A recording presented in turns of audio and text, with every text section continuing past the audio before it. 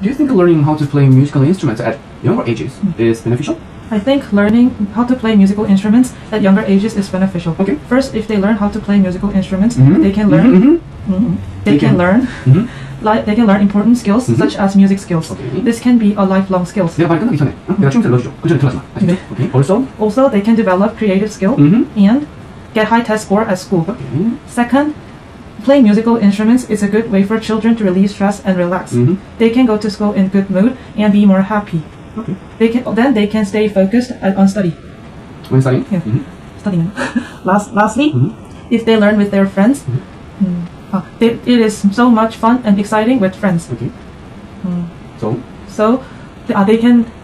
What can they share? They can share good times and make good memories together. Also, it is good for networking. Okay. For these reasons, I think learning how to play musical instruments at younger ages is beneficial. So, what's your musical instrument?